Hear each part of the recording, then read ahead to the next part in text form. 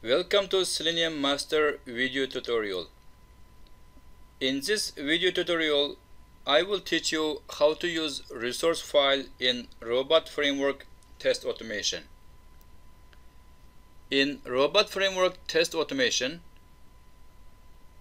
user keywords and variables in test case files and test suite initialization files can only be used in files where they are created. But resource files provide a mechanism for sharing them. Since the resource file structure is very close to the test case file, it's easy to create them. In Robot Framework Test Automation, we use resource file for storing variables and for organizing the test folder in a better way. If we define the variable under a test suite, when variables increase,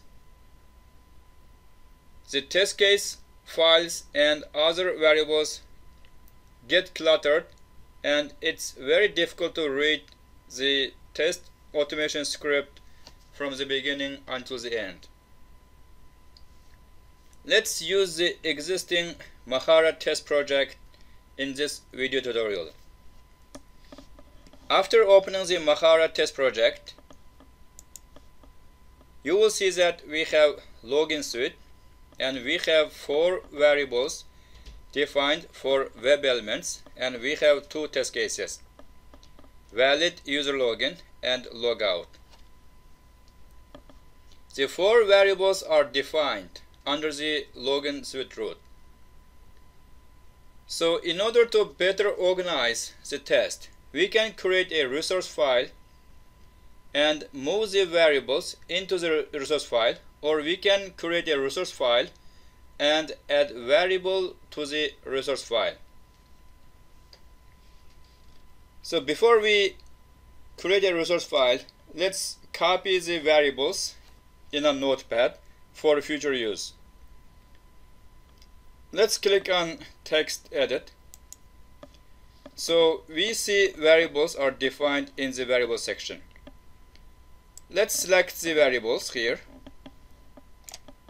and right click on copy, open a notepad, and let's paste on here. So we don't need to look at the web page to get the ID. Let's minimize notepad. Now let's delete the variable. Select one variable and right click and delete. And select another one, right click, delete. Let's delete other 2 variables.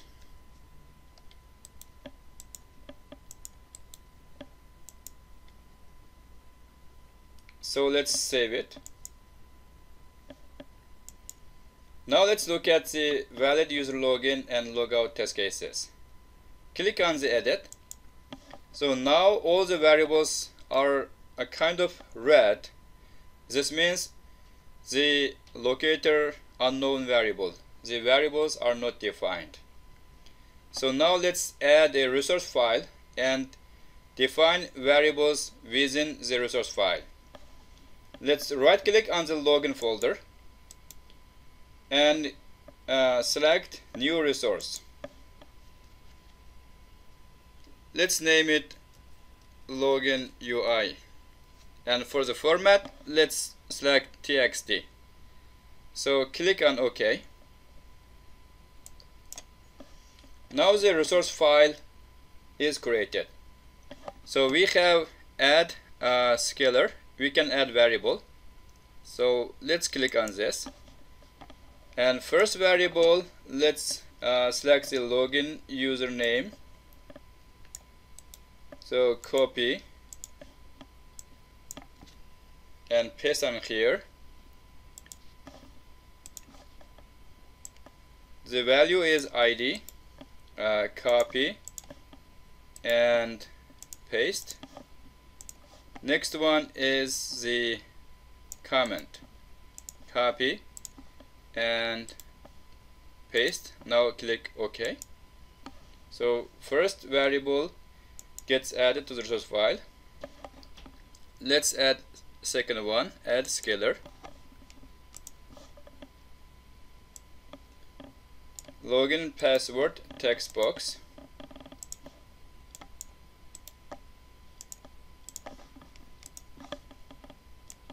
And this is ID equal to login password.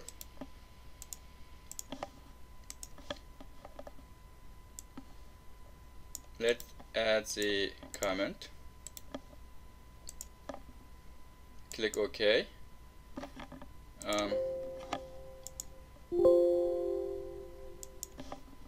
Let's add the third one, submit button. Copy this one, paste, and ID equal to login submit.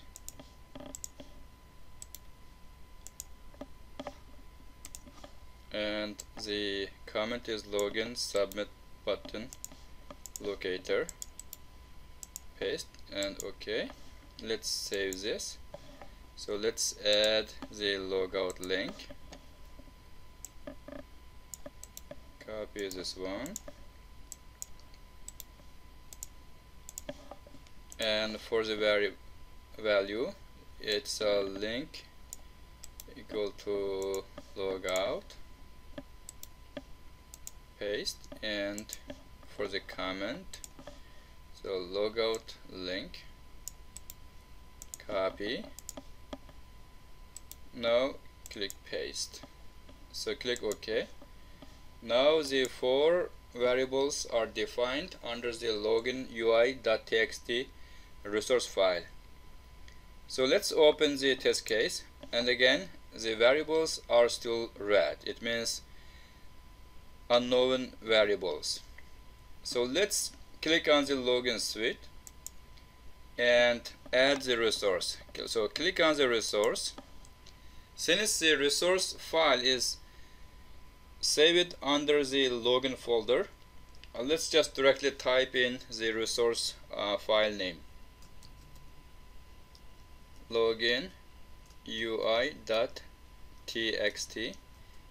In the comment we can put a resource file contains login UI elements. So click OK. Now there is a link here, and click save. Now let's look at the test case. Now these variables are displayed as green. It means the variables are found. So now we can run the test suite. Click on the login suite and click on the run button and click on start.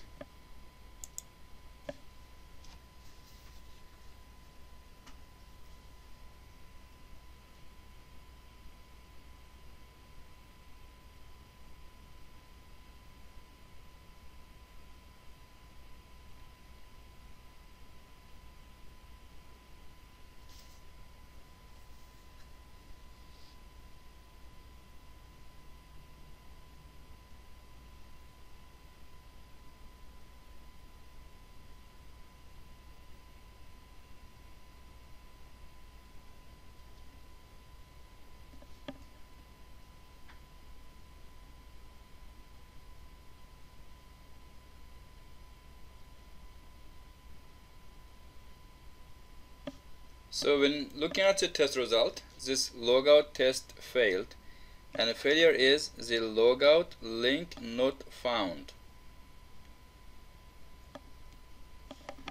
So we can look at why the test failed,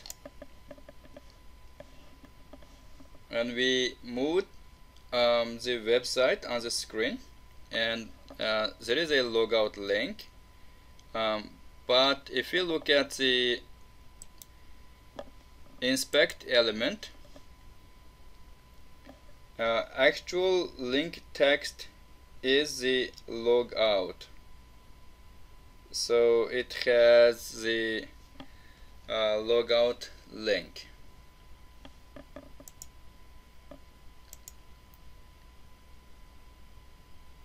So we can use this XPath, or we can look at why this one is failed. So let's click on logout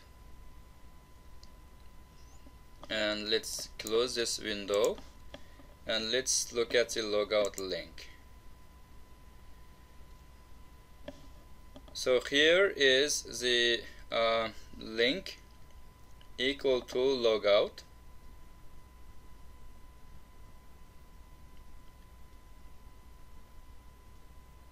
So it looks like this element is defined correctly.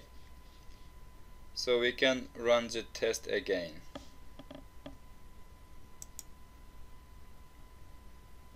This is because we did not use the correct variable name in the logout test case. So let's replace this one.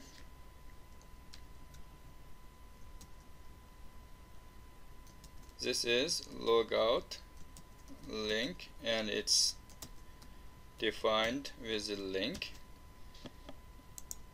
Let's copy this and click element, paste onto this, and wait until element is visible. For this one, let's choose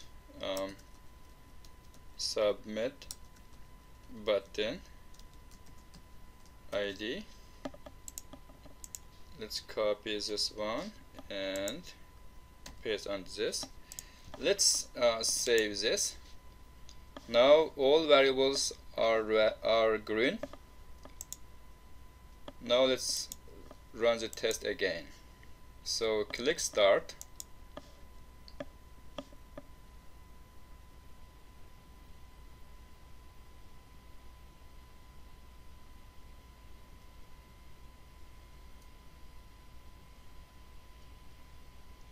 So now we have two tests, two critical tests, 2 passed, 0 failed, and 2 tests total, 2 passed. So this means all the tests passed. So in this video tutorial, I explained how to use a resource file in robot framework test automation. So for any specific test case, we can define a resource file within a folder, and we can use that resource file in test suite level. And this is very helpful for organizing the test, and also very helpful for changing web elements in one place throughout the test cases. If you need more information or more examples, please visit www.seleniummaster.com.